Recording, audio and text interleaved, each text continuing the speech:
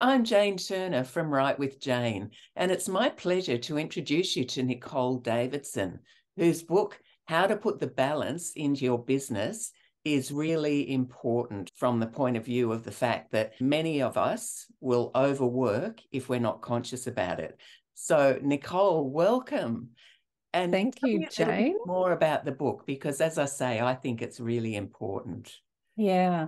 So when I first came up with the idea of writing a book, originally I wanted to do it from the perspective of employees, because I do believe in creating workplaces where everyone has the ability to fly, because I think that's important from a personal perspective, but I think it's also important from a business perspective. And I think businesses have a responsibility to create environments in which people can do that.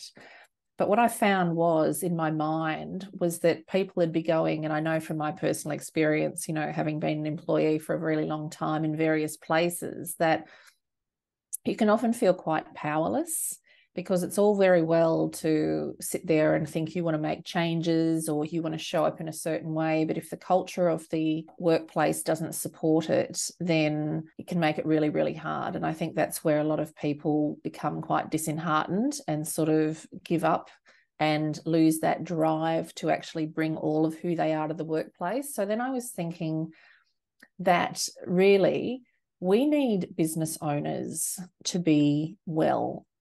We need business owners to know themselves and understand themselves so that they can consciously create a culture in which everyone can fly. And there are no losers. And this is the part that gets me when I hear of businesses who don't treat their people well, who don't understand that their people are their greatest asset.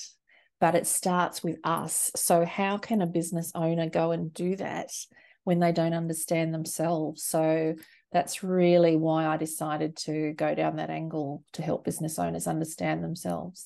Fantastic, because in a sense, if you're at the top of the pyramid and you own the business, so you have the most at stake, but Mm. you're often in a bit of an echo chamber, because who is going to be brave enough to say, look, I think, as an employee, that this, shouldn't be about bravery as I think about it, though, because if someone's got a great suggestion, Mm. but it all comes down to the culture, doesn't it? Is it Certainly okay to does. make a suggestion? Yeah. Mm. And when you've been in a workplace where you've gone in and you felt that you can make a difference and you felt that you have a lot to contribute, and then it's shut down all the time, you stop contributing.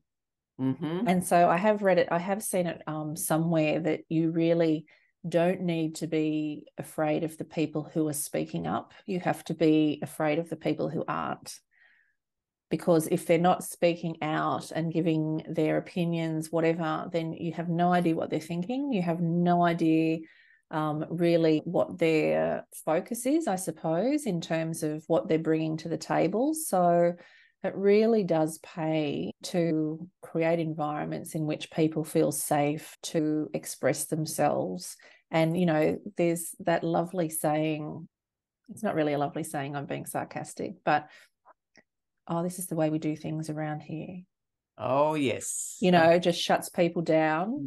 And so Mm. people, you come in, and we've all been there, what it's like. You come in and you've got ideas and whatever, and then you kind of conform. And I do sort of see workplaces as, we are these expansive beings. Like, we're magnificent when you think about what our bodies do, what our minds do, the energy that we have when we're in the right environment. I will say that. But then when you think about it, we have all these people who come into a workplace, and what do people need to leave behind in order to come into that workplace? And so then we have the box. Okay, so everyone's this magnificent being, and then we come in here. So how do we create a workplace where the walls aren't like this? You have to have a container. You can't just let everyone go off willy-nilly. But how do you create it so that the boundaries and the container can kind of expand when it needs to cater for the magnificence of the energy that's within it? I love the sound of this. And it's all about energy, isn't It it? And is what is the impact totally. of kind of squeezing people into a box that they're way too big for? What's the long term, uh, let alone the short term impact of that? You know, what's the loss? And from a, Oh, you know, just from a health point of view, that can't be good. no, but well, I think when you think about, we have an epidemic of depression and anxiety. And to me, that is the absence of energy, Oh, yes, nicely put. Okay. right? It's the absence of energy. So, I just finished doing a 12-week group program with a corporate team with a real estate, and it was about true happiness. And the first part of it was life-giving energy. And if we think about it in terms of that life-giving energy, not just any kind of energy, life-giving energy, does this make me feel alive? Mm. Right? Does this make me feel alive? And if that's our barometer, that's really easy to say yes or no. And then we can be in the moment, knowing whether something has to shift, whether we have to change our focus. It doesn't mean we have to make huge changes. They can just be small changes within us that can kind of just put us on the right path. But also, in terms of the cost, when you think about businesses and the cost to them of replacing people when people leave, it's also in terms of people being present in the workplace, Oh, but yes. not really productive. Mm-hmm. And so we've got people taking, I just spoke to a client of mine, and she was away at a retreat, a health retreat, and there was somebody who'd been on stress leave for 6 months. So there's a huge cost, Huge cost on so huge many cost on levels, so isn't many it? levels. And I personally think on a moral level, Mm. it's wrong.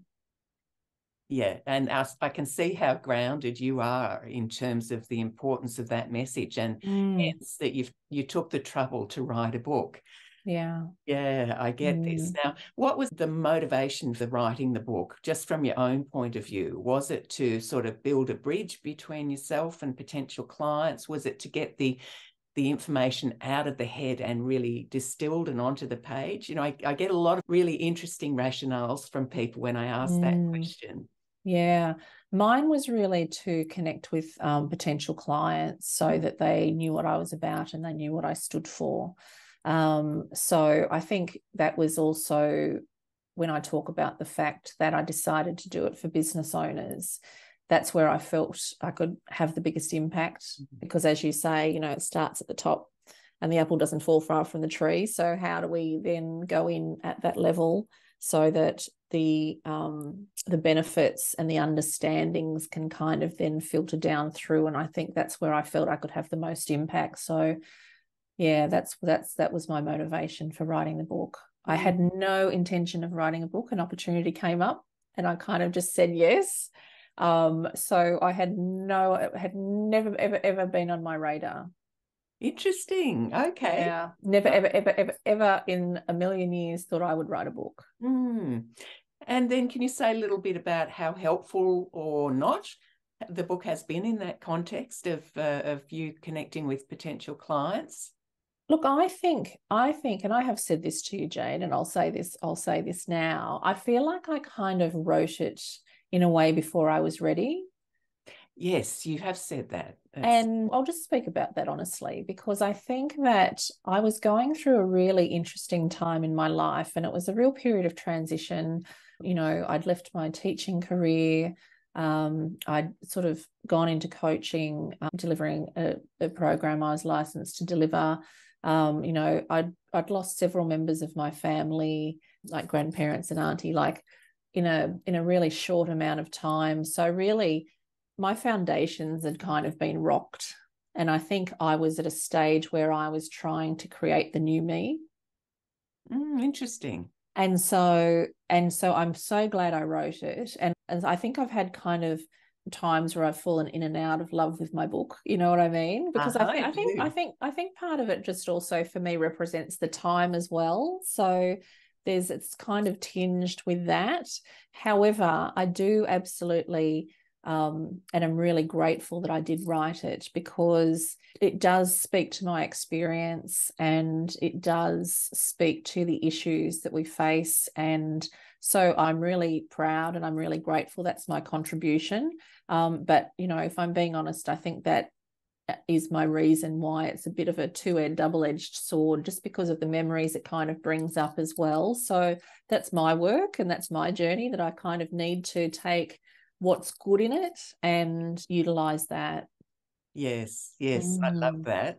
And we also talked about the potential and the ease with which you can update the material. Right. As well, because what a fast changing world I should say, living in. Yeah. And that's a great thing to have done. You've done the hard yards, and as often as you need to, or whenever appropriate, it's easy enough then to repurpose the material, or just, tweak it slightly, frankly. Yeah, absolutely. That's a great idea. Yeah. Yes. So now tell people where they can find you and where they can find the book in particular. So to get a copy of the book, you're welcome to email me at nicole@growthtosuccess.com.au. And you can also find me on LinkedIn under Nicole Davidson. And my website is growthtosuccess.com.au. Fantastic. Thank you, Nicole.